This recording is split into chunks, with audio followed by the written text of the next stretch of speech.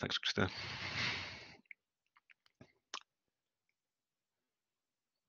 Are you okay, Glenn? Yeah, I'm ready. You should be able to share your slides now. Okie dokes.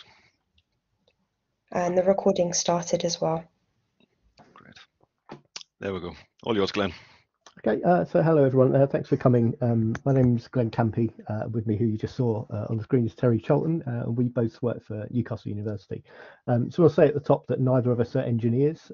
We're both essentially learning technologists, but that may have some differences to how it's understood elsewhere. Obviously, it's quite a broad title anyway. But because our team name is quite long and unwieldy, we're technically Learning Enhancement and Technology Project Advisors, because we work in the Learning Enhancement Technology Projects team, which is part of a central or cross-faculty service called Learning and Teaching Development Services. And our team's role is usually to work with a school or a programme team to help enhance learning and teaching, often but not always with the use of digital tools. During the pandemic, our team worked really on just one project, which was essentially helping everyone to deliver teaching remotely. But we're this year just getting back to what our team was intended to do. So I'm working with the School of Modern Languages on something new, and Terry's working with the School of Computing at the moment, doing something I understand very little about. But before the pandemic, and for the earlier parts of it, we both worked with the School of Engineering here at Newcastle. Terry for longer than me. He's in post for sort of 10 or 11 months, I think. Before I moved to Newcastle last February and joined the project when it was already in full swing. So before we look specifically at the labs, which is the main focus of this webinar, Terry's just going to sort of set the scene, but give us some context about what this project was. That's great. Thanks very much, Glenn. Good afternoon, everybody. I'll leave Glenn to keep an eye on the chat for me, if that's all right, Glenn. Just in case there's any questions, just feel free to pop them in there as we go. That'll be great. So yes, see if we can move this slide on. Excellent. So the School of Engineering's Flexible Stage 1. I've noticed Martin Edney, who was also part of the sort of wider project, has appeared in the chat. Hello, Martin. Nice to see you.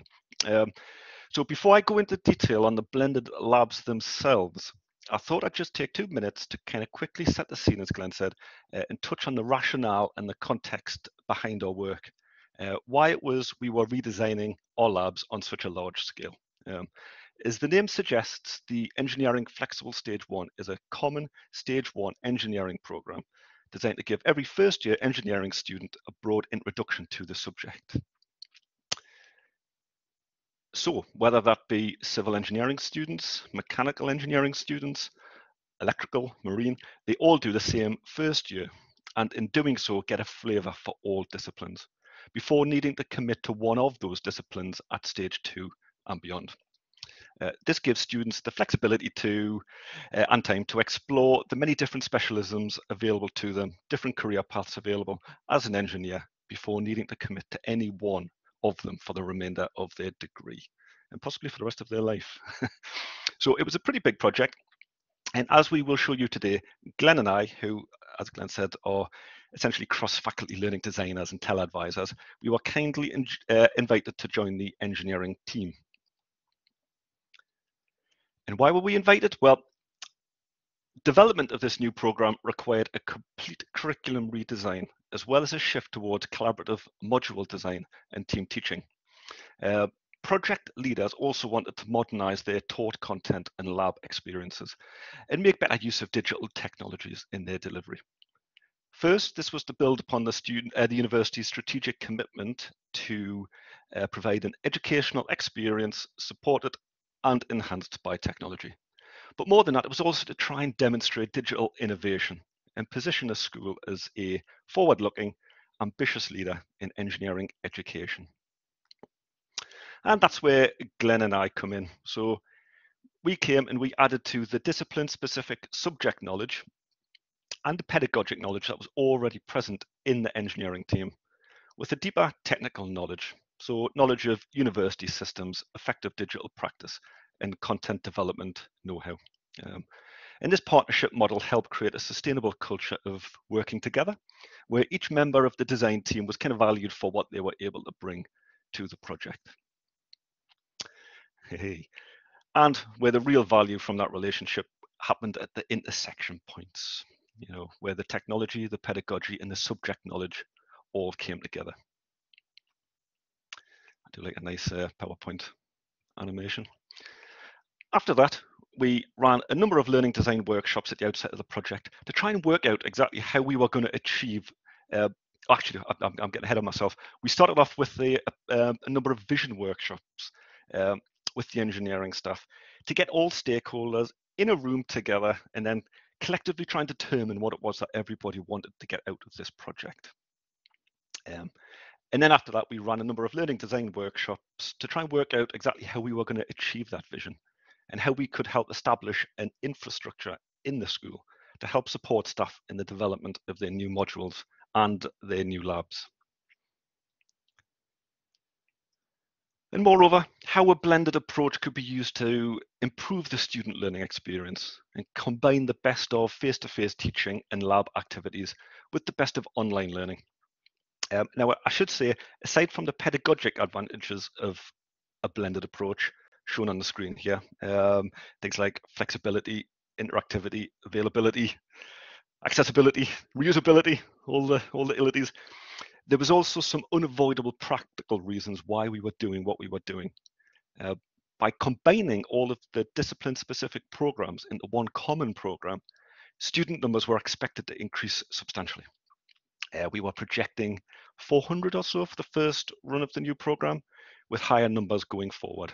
And that's pretty much what we got. I think it was just shy of 400 last year, with 450 or so this year. So big numbers. And as you can imagine, everyone was very much aware from the outset that this would place a large strain on not only teaching capacity, but also estates and lab space, not to mention the costs associated with those labs, materials, staffing, and such. And so a blended approach and its promise to streamline delivery and reduce teaching overheads presented a very attractive proposition. Just for completeness, before I move on, I should say that a blended program, as you probably very well know, in the pre-pandemic sense of the term, generally requires something between 20 and 80% of content to be delivered online, using resources created specifically for that purpose. Amounts vary in that definition, but a 20% minimum was what we were working towards at Newcastle. And I'll pass you over to Glen. Yeah, so we fast forward to October 2020, so just over a year ago now. The School of Engineering launches this new flexible stage 1 program. And while the project was still sort of in pre-pandemic times, there was a hope of a sort of a vague aim that about 30% online was sort of an imagined number. And that was already seen as quite a challenge. It meant a lot of change for the school, who'd become very accustomed to doing things in person. But as it turned out, we ended up delivering 100% of it online, as I'm sure like everyone in the webinar will remember that spring and summer last year, where that adjustment was made, because obviously the pandemic hit and everything changed. But as the work we've done so far in moving some of this delivery online was already in place, it had put us in quite a good position to pull that off. We were able to sort of get out of the block straight away and start reimagining how those in-person elements could move online to join the rest of the program. And a key feature of the on-time delivery that we already had was the work that we've been doing on the digital labs. Thanks, Glenn. Yeah. So yes, although we took a holistic approach to blending all aspects of the program's taught delivery, for the rest of this session, we're really just going to focus on how we help to blend and embed more digital learning opportunities into our first year engineering labs. Starting with our digital lab guides. Right, let me test my streaming capabilities here. Don't worry if this video is a bit jumpy on your end. It's just here to illustrate the lab. This was a video recording we made to demonstrate our work a little bit back. I'm not going to share the sound. I want to turn that off because it'll just drown me out. And my colleague presents this video, but the sound's off, so just pretend she's not there. So what are digital lab guides? Well, we created these in Canvas, Canvas being our VLE, to blend the labs and flip specific aspects of the experience. The idea was to try and extend our traditional lab activities beyond the confines of the physical timetabled sessions. Firstly, this was to allow students to get a feel for a lab beforehand, before they arrived on site in person. just so they felt a little less overwhelmed by being in the lab itself. This is engineering, so our labs tend to be quite cavernous spaces full of heavy machinery that could be quite daunting for new students. And also pre-work was used to complete any lab introductions or lab orientations, including any important health and safety checks they needed to do. So for some labs, we had videos they needed to watch and forms they needed to complete and agree to before attending the lab in person. And then when they did arrive, they could jump straight in, follow instructions and collect data on their devices and really get the best out of their time in the lab. And that's what was really driving a lot of what we did here, trying to get the best out of valuable lab time. Afterwards, after the lab, students could go off and finish the experience by completing post-lab work. And that was often things like writing reflective lab reports or completing knowledge checks, that kind of thing. Automated assessments were also built into these digital labs, which meant students got marks for the assessed part of the lab instantly, which was good for them, but more so it was good for us because it meant academic staff and demonstrators didn't have to mark 400 weekly lab reports manually. I think we've all been there. It's something we were trying to avoid. I should say students in engineering were all issued with tablet computers to do this work, but those tablets were by no means required. If they forgot them or anything, they could just use their mobile phones. They could use a laptop computer. They could even just take notes on paper and enter the results later after the lab. Our approach and technology choices were always designed to enhance and increase opportunity, never to reduce it. So nobody was ever at a disadvantage. Now, this is the approach we are taking this year, and we would have took this approach last year had it not been for the pandemic. But because of our blended approach, when we went into lockdown, we were able to pivot really quickly and shift our engineering labs to full online delivery. All we needed to do was just swap out the on-site bit, the experimental elements, and replace them with something like a recording or sometimes a third-party simulation, which we're able to buy in. And once or twice as well, we sent them home experiments, which they could do at home. And now this year, all we've done is swap them back again for the real labs. So they do a little bit of work before the lab, come to the lab, do the experiments, go away and do the post-lab work. But the online versions from last year are still available for students who missed the lab in person this year. So it's all good. All this material is getting used. Over to you, Glenn. Yeah, so just going to look at a few examples of how these labs worked online. So this lab called Product Disassembly presented 3 activities to students who needed to complete 2 of the 3. And this was initially, and again this year, is an open choice of 2 from disassembling a pneumatic ram or a motor, or using these things called molar models to explore, they explore how to reinforce structures. With the switch to remote labs, the molar activity became a compulsory one with a series of images and videos showing how these structures with differing reinforcements reacted to pressure, and some associated questions that use those same videos to demonstrate how structures held up to pressure. There was also a choice between the motor and pneumatic ram, one of which was included in a kit that was posted out to students at home so they could complete the disassembly remotely. This was just a package that's sent out to each one so they could complete the practical part of the lab at home. It included all the tools they'd need, plus either a motor or a bicycle pump, which acting as a pneumatic ram uses the same technology. So these were all built into a single Canvas module with the molar activity available for everyone. We made use of the Mastery Pass feature in Canvas to open up the appropriate disassembly activity for each student. Depending on what they had in the kit, it would either be the RAM or the motor.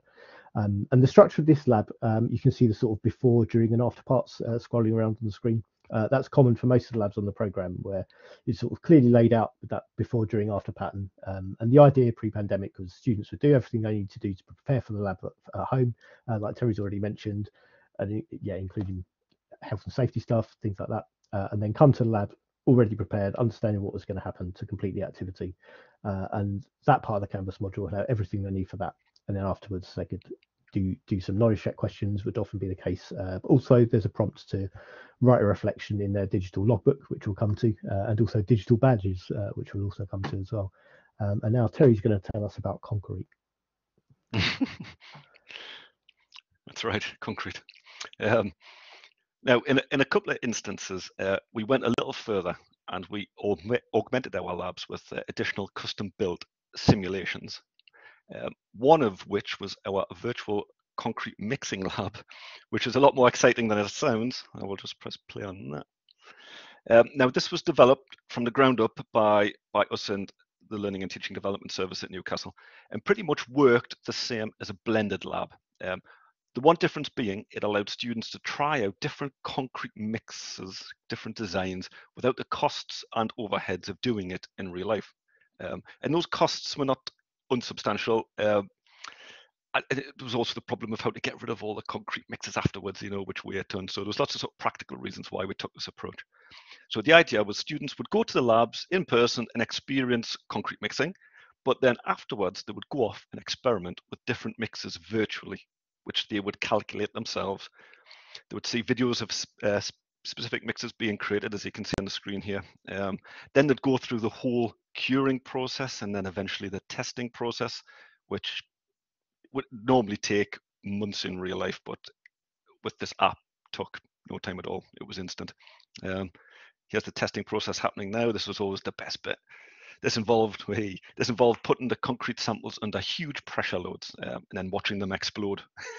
Personally, it was the highlight of the whole project for me, recording the 30-odd eventualities that we had to capture to make this app work.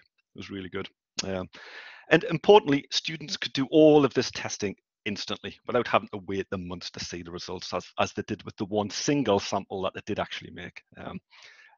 So yeah, it was really good for that. And what's important with this was it allowed students to make bad concrete, which, as it turns out, is just as important as knowing how to make good concrete, but allowed them to experiment and fail in a safe environment. Personally, I always assumed when it came to concrete, the harder the better, but no. Turns out that too hard is too unforgiving, apparently. And if it fails, it tends to fail with a bang, rather than showing signs of fatigue, So yeah, fatigue being signs you can spot, so you can get out the building before the roof falls on your head. So yeah, really interesting and a really nice little app. Students really liked it, and the staff used this app to summatively assess the students too, which always helps drive interest in it, So every student got to experience this to some degree. And there's also been interest from other institutions as well to try and take this forward. So as Glenn mentioned at the start, we've now left engineering technically, but we've left them with all these tools and they are developing them themselves going forward, which was great. What have we got next? Glenn, it's another one of yours.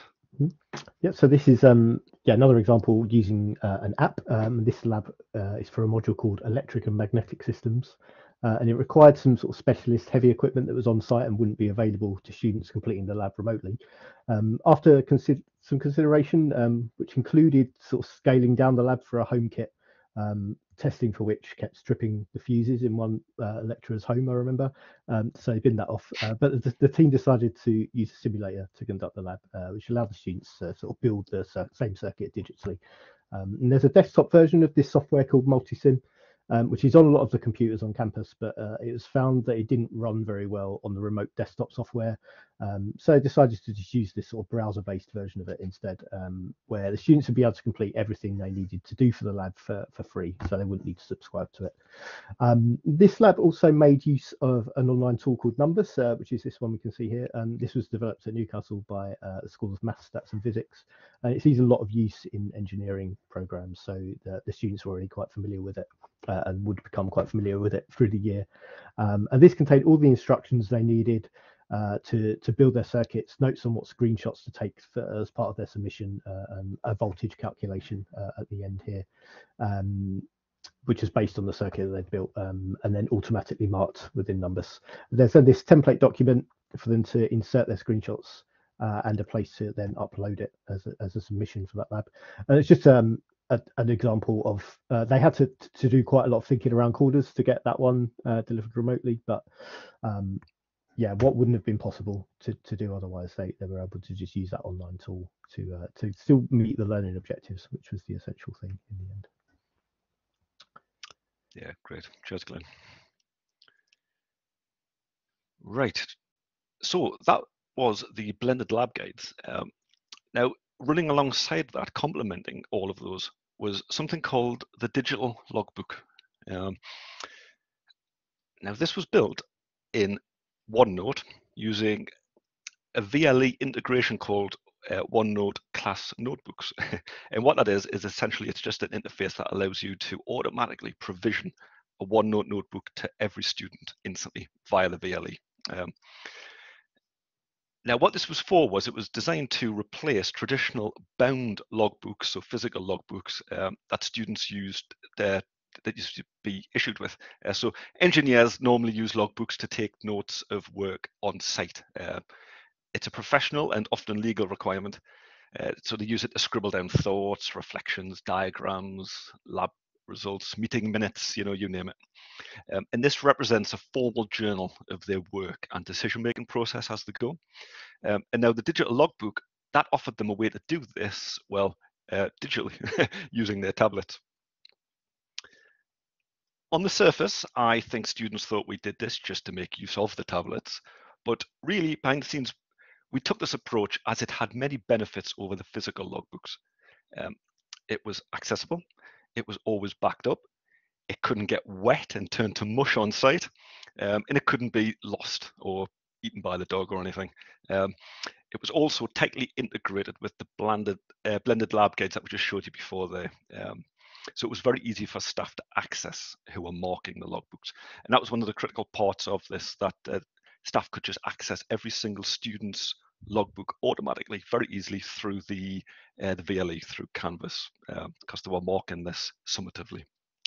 And of course, because of the pandemic, we had an instant solution here to the problem of physical logbooks. So had we have given every student a physical book, we would have been in big trouble when it came to the pandemic. But fortunately, we set this up on OneNote, and it worked lovely. Yes, we'd never been able to issue and mark the physical logbook, so this was a definite advantage. It is just OneNote at the end of the day, but it works really well on the tablet, especially when students are taking notes in labs. Works great for that. And here you can see some of the notes that were being written by a student. I've just pulled some out at random. This was on the stresses and strains of a truss frame, I believe. As Glenn said, we're not engineers, but we tried our best. And these notes, like I said, were taken in lab with the calculations entered into the blended lab guide afterwards using numbers. So yeah, I think that worked really well. Now, digital stickers, yes. So this is a bit of fun, really. We created these to try and encourage students to interact with the labs a little bit more. So in the past, there were certain sort of problems with students not coming to them, not seeing the value. So what we did is we created these, which are this is a small subset of a larger collection of digital stickers. We didn't call them digital badges because I didn't want it to clash with the kind of well-known digital badges. These were just sort of little images that they could that they got awarded for participating in and completion of the labs. The idea was just to try and encourage a little bit more engagement. I haven't totally sort of evaluated their success or anything, but at the end of last year, it was great to see students hurriedly running around trying to collect these, and swapping them like panini stickers and being annoyed when they were missing some and asking if we'd run labs again so that they could collect them, So it was designed as a bit of fun, as I say, based on an idea I had from watching my nephew playing games and collecting Xbox achievements. But it certainly did seem to help whip up interest in the labs. So yeah, it's on my list to try and give this a little bit more thought and try and explore them all a little bit more formally. But yeah, it was a nice little thing. So you complete a lab, the digital part, the post-work part, and afterwards you would get one of these badges, and all you needed to do was just copy them and then paste them into your digital logbook. So yeah, nice and simple, nothing really complicated, but worked really well. Right, so last but not least, as part of all of this work with the labs, we also developed a lot of new digital content for the blended parts of the labs, the online parts. These included simple PowerPoint stacks, but really went all the way through to very high quality videos and interactive quiz content. We always tried to get colleagues to do this themselves wherever possible and supported them in their endeavours. But wherever something a little bit more special, a little bit more bling, as we tend to call it, was required, we were there and happy to help. I'll show you a couple of examples. See if these play. Yes, so this is a video describing how metal bends under load, I believe. Again, this was used for pre-work as part of a blended lab on experimental loads. Yeah, it looks quite nice. This is one of my colleagues bending a ruler. But looks really nice. You know, I think the quality of the content we made for these, this project was really good, really awesome. So yeah, that goes on like this for a couple of minutes. So we made quite a lot of videos like this one. It's great watching all of the stuff flex. And these are things that students would take from this and then go into the lab and then experimentally kind of try and then come back and reflect in the digital logbook and write up the notes. So looks really nice. Move on. Here is another one. What's this one going to be? It is the Carnot cycle. Yes, so this is an engine cycle video. I'll just fast forward this to something a little bit more exciting. So yeah, this is like how an engine works, like your car engine. So it's simple things like fuel intake, combustion, exhaust, that kind of thing.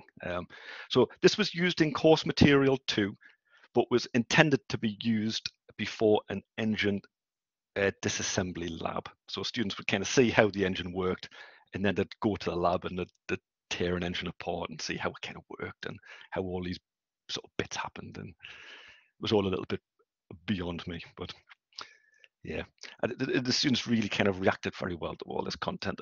I thought we put into getting them to look nice really worked. We use lots of different systems to do this. This was created in the Adobe software suite, so it's a slightly more complex level of sort of content creation than you can normally create in things like Camtasia. But Camtasia will get you about 99% of the way there. This was just the same as that, but with just that little sprinkling of extra jazz on top, a little bit of extra bling. What have we got next? So yeah, that was the content. So I mean, we made a lot of videos like that. Some not quite as complex, but I think we made over 50 of them at the last count. So a lot of effort went into making them. And if I was to say that we got a little bit stressed out maybe towards the end, as we had all these videos to create and they were taking so much longer than we thought they would do. So if we can learn a lesson going forward, it's that video content takes a lot more time than you think it's going to take. So here's a few lines of feedback from our first year students. Pretty much on track. I think the plan was to do 30 minutes of talking in this presentation. Yeah, so what we did is towards the end of last year, we did a review with the students. We got them all online in a room together on Zoom with the academic staff, and we just asked them about how the module went, what they thought of the digital content we were creating, the digital blended labs, and also all the talk content they were getting. And I would say 100% of the feedback, it's a little anecdotal at this stage, was entirely good. You know, it was really promising. The engineering team are doing more thorough analytics and assessment this year because it's sort of running as intended. Last year's fully online approach was largely kind of seen as a one-off. But yeah, we're a bit early for meaningful stats at the minute, but I would say so far so good. Students really did like them, especially the digital labs. The idea that they could do a little bit before they turned up, so when they arrived at the lab, they kind of had a bit of an idea what was going off. So yeah, really good. It was a good year. Like I said, got a little bit stressful towards the end creating all these online videos, but hey-ho. And that's kind of it, really. So yeah, any last reflections from the project, Glenn? Yeah, so I think we've mentioned that once or twice already, but by being at that starting point of having blended delivery already planned before the pandemic hit, with loads of online activities, heavy use of the VLE, like this particular program is in a much better position to pivot quickly to remote learning than colleagues elsewhere in the school was. And that is a much bigger struggle for people in sort of the later years, because this was just the first year of the course, which is now being taught through to be the main program. But aside from that, the pandemic really had a big impact on how this program was delivered and how it continues to be delivered this year as well. Like I alluded earlier to some initial reluctance from the school to embrace blended learning, sort of the concept, but because they like highly value in-person lectures, see these as a key part of their programs, which is like very understandable. But one of the key practical reasons for delivering this program blended was the space considerations for lectures.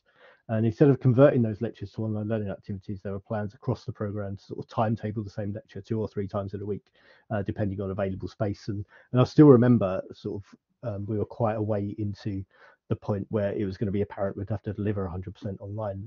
Like I still remember a comment in a Teams discussion by one lecturer that said, "Oh, this is great. I'm only going to have to deliver this lecture once."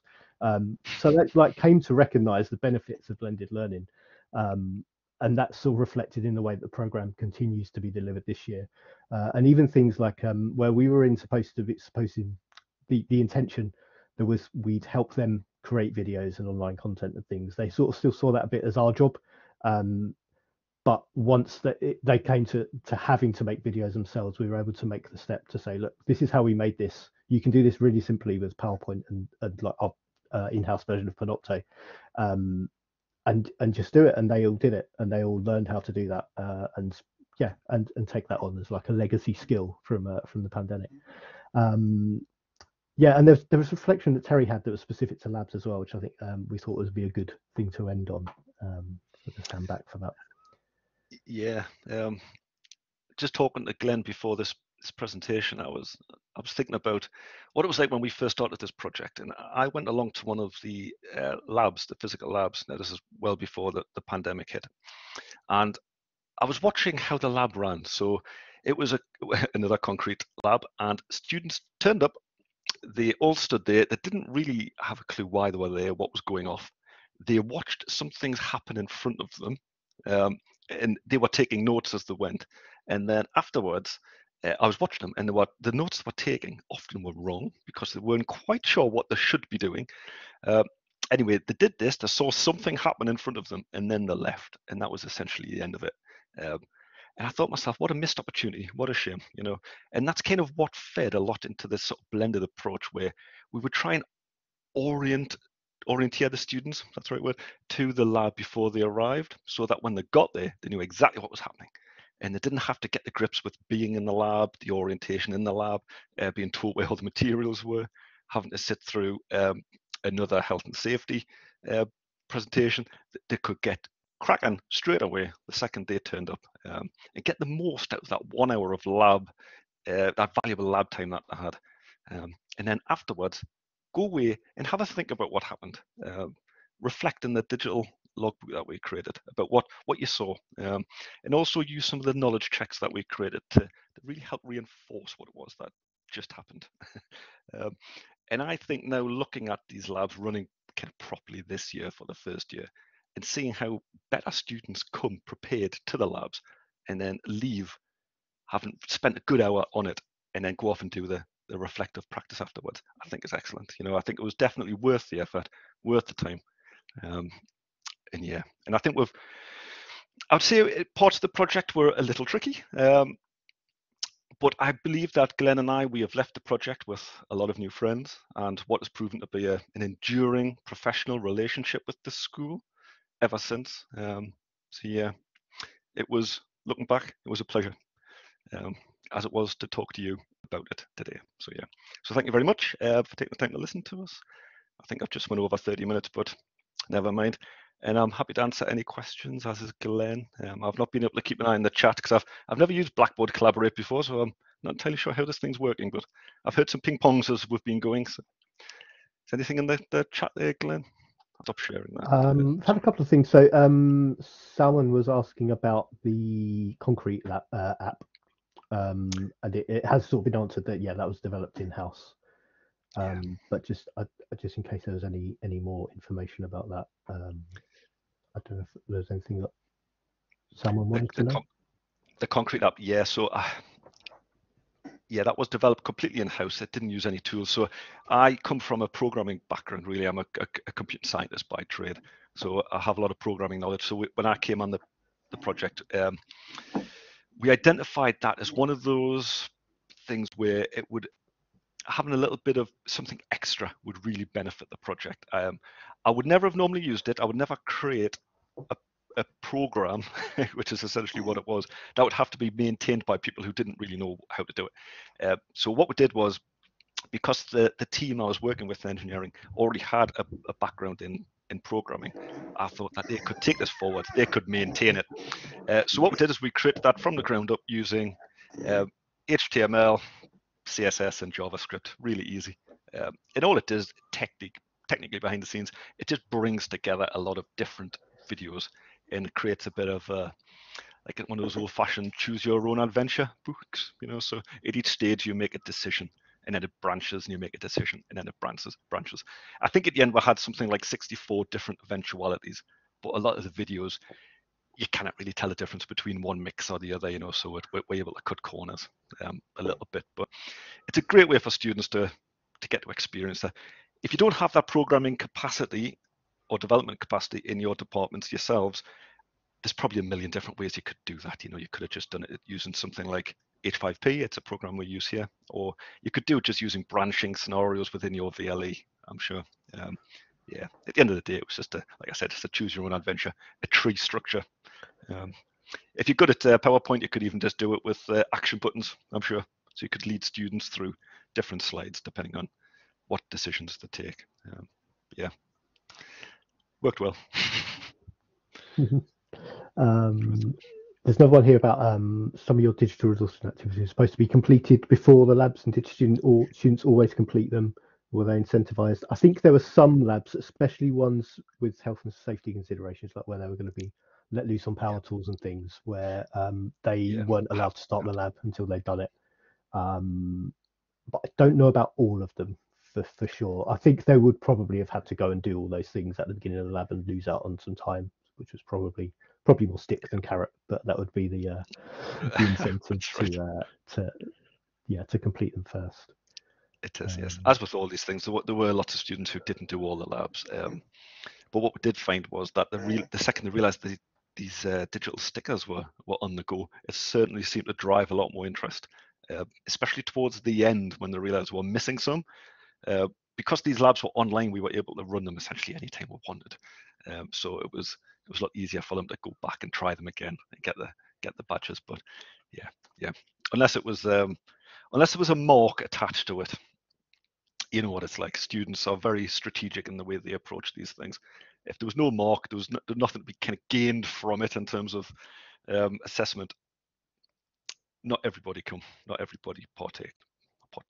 But yeah, I think with them being online as well and them not having to be somewhere physically, that certainly seemed to help. But yeah.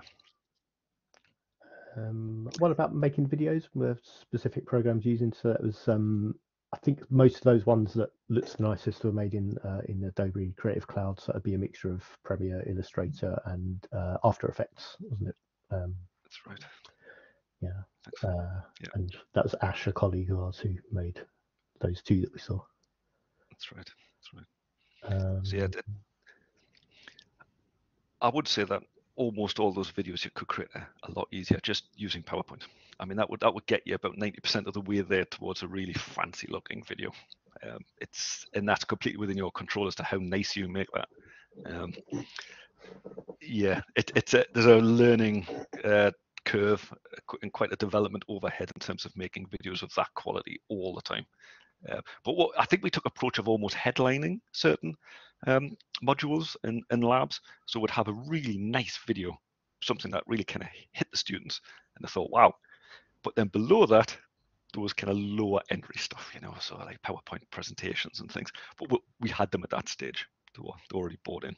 Yeah, I think I always took the kind of approach of using trailers, like film trailers, where you would try and blow them away with a lot of fancy graphics, and not gratuitously so, but just trying to make them look as best as we could. And we had that ability in house.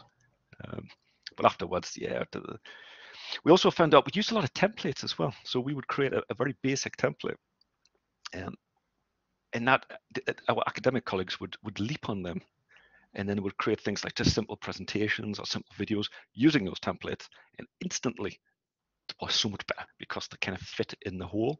So yeah, I think there's something to be said for templating, without a doubt. It's something we're trying to use more and more across the university in the projects we're doing at the minute. But yeah, Adobe Creative Cloud has certainly got its place, but I don't think I'd recommend it to people other than folk like ourselves who are content developers, by and large. It just takes so much time. There's another one. I don't know if there's been much feedback about this, but about do you think students still lose something for not having the physical experience of working with materials, mixing and doing the test themselves? I think that was specifically about concrete too. Yeah, absolutely. Yeah, I would never in a million years prioritize doing this stuff digitally and virtually over the physical labs. When it came to the concrete one, the difference there was students could only ever do one thing at a time because it was so busy and the material costs were so high. And like I said, once they've created this huge concrete slab, it was really hard to get rid of it as well. So the approach we took was that students would do one of them. So they would mix the concrete, they would see what happens, they would cure it over time, they would come back weeks later, say it's cured, and then come back a couple of more weeks later and test it. So they would get that experience, the hands-on experience, but they would never be able to explore different avenues. And students, as we would, they didn't want to fail at that, so they would make the best concrete mix they could. But like I said earlier, that wasn't always a good thing. It was good to be able to explore creating bad concrete and to see the effect of it. Because like I said, not all bad concrete was actually worse than what you thought. So creating concrete that had a bit of give seemed on the surface to be a bad thing, and students wouldn't do it. But as it turned out, it was actually a good thing because it provided a bit more flexibility in the concrete mix. So yeah, I personally learned a lot about concrete in the last year or so. It's really good. Is anything online learning when it replaces info? Yeah, I've seen Martin Eddy's comment there. Yeah, absolutely. Yeah, I mean, this was originally when we designed this whole project, the pandemic was not on the cards. You know, we were expecting to run it last year like we did this year, and students very much wanted the face-to-face experience as they wanted the hands-on experience in the labs. And at no point we wanted to replace that really. But then when the pandemic hit and we were forced to do this stuff online, we found that we're already so far ahead of the game almost, and we were able, as Glen said, to pivot this stuff. So it still provided a really good experience for the students last year, but I would never replace those face-to-face sessions, and I would never replace the kind of hands-on experiences in the labs in particular. That's the big thing, because that's where the value is, I think, especially in programs like engineering. It's about getting your hands dirty, you know. It's about getting your wellies on, getting out onto site, seeing how this stuff works. I'd imagine as an engineer, that's why you go into engineering. Certainly civil engineering. Same reason you would go into electrical engineering is chances are you probably want to make, I don't know, a ham radio or a remote control car, the sort of projects they do there. So being able to physically do that's the important thing. And we were hoping that these labs would just enhance that and make those experiences just that little bit better, so that they got the there's a lot of students and there's not that much lab capacity, so when they do go in the lab, we wanted them to use that time from the second they got there to the second they left wisely, you know, make the best uses they could. Yeah, so like I said, I think that everything we did here was to enhance the talk content rather than replace it. Is anything else there, Glenn? There's one more about badges. How have the badges been with students? Often seems like they get them at the start and then don't bother afterwards. Or were they compulsory? Yes, yeah. So at the end of every lab, I think was there about 10 or so labs, Glenn? I can't remember now. I think it was about 10. It's been pretty much a sort of a year since we did this now, so it's not completely sort of fresh in my mind. But at the end of every lab, they would do the physical lab bit, and then they would go away and they would do some sort of knowledge check or reflective report or something. And the second they did that, they would be given the badge. It was almost like on the VLE, you would have to complete a quiz, say, and then the page afterwards, the completion page, they would get this little badge, and then they would copy and paste it into the books. I mean, I was very much aware of students gaming that whole thing, swapping them with the friends and all the rest. And to be fair, we didn't care, because it was just meant as a bit of fun, but also it was creating interest in the labs, and there was a little bit of hubbub about the labs, and students were talking about it. And as far as I was concerned, for these digital stickers rather than digital badges, which are a little more formal, these digital stickers were just there just to try and do that, just to try and increase interaction and interest around the course. But yeah, you only got them at the end once you've done your bit. And then one more about class notebooks, about some problems. If you can see, if you've got the chat open. I haven't, sorry. Oh, sorry. So we tried class notebooks on a module. We found that student notebooks are not always synchronizing at the lecturer's ends. Wondering if you face any similar issues or other issues. We did have some other issues, I suppose. Yes, possibly. No is the short answer. We set them up, and like I said, so last year we had something like 400 students concurrently accessing this one logbook. The only problems we did have were probably more on our side. I think we didn't quite articulate what it was we wanted students to do in these logbooks. You can provision them with a template, which we did do, but students being students, a lot went off-piste and they went and did their own things, and then they didn't kind of tell us about that until the very last minute. So on deadline submission day, they kind of suddenly woke up and realized that, they've been saving their notes into their own private logbooks somewhere, or using a different notebook system completely, because they kind of didn't understand what it was we were asking them. But even at that stage, there was a little bit of kind of last minute, but everyone got them submitted. They copied the content across if they needed to. But, and that was a tiny percentage. I think out of 400 people, I think it's about 5 people had bother like that. But other than that, I think it worked quite well. It's funny, we were looking at them yesterday. So for the current cohort, 450 of them. And because we've got that right, we've got that messaging right this year, the notebooks are filling up lovely. You know, you can see that they're writing the notes in the labs, using the tablets as they should be doing. They're copying these digital stickers across. And it seems to be working all right. Yeah, I don't think we had any problems particularly. I'm trying to think. Certainly at the end of the academic year, when the students submitted them, they were all there and they were all pretty good. If you give students kind of carte blanche like we did, they can go off and do all sorts of stuff, and that makes marking them slightly harder, because everyone you open, it's slightly different. I think using the templating function is probably the best way to do that. So make it a bit more rigid. I think we've learned that this year, so we have done that. We've created sections for them, pages within those sections. Yeah, that makes assessing it a lot easier. Glen, anything? Yeah, there's nothing else in the chat. I don't know if it's... No, great. Yeah, thanks, Salman. Yes, that was yeah. I think it did go well. Would you agree, Glen? Yeah. I think it was a good project. I think it went great. Yeah, good experience. But yeah, brilliant. Well, thank you very much for coming this afternoon. Really appreciate it. Hi, Terry. If you're happy for me to end the recording now, I'll go ahead and do so. Please do, Christina. That's great. Thank you very much.